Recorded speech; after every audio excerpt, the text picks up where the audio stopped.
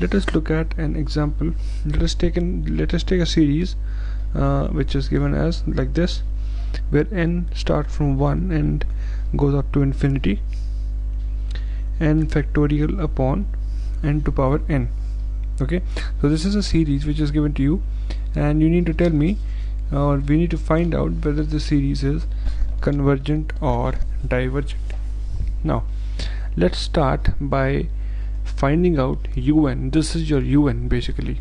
So the un is given to be n factorial divided by n to power n, and then I need to find out un plus 1, which is simply found out by replacing n by n plus 1. So you will have n plus 1 factorial divided by n plus 1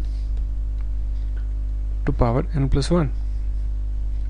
Now let us find out the ratio of un by un plus 1.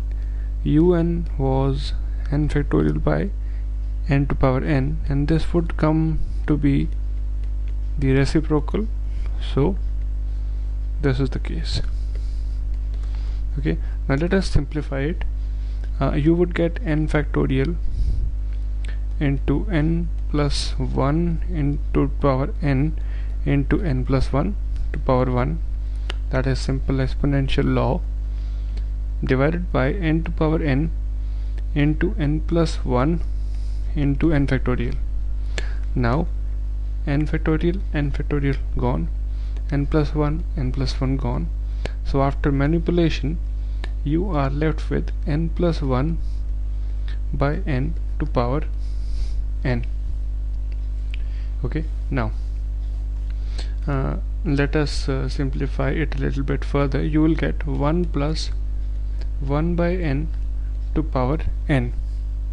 So this is the value that you get. Now I need to find out the limit. The limit for this will be e. The limit for this will be e as n approaches infinity. Now e means exponent value. Now exponent is always greater than 1. If you look at the previous slide, the series will be convergent if the value of lambda, that is the limit of the ratio, is greater than 1. And in this question that we have, the limit is coming out to be greater than 1. This implies that the given series, that is sigma un, the series is convergent. Okay, so this is how you find out whether a series is convergent or not. Okay.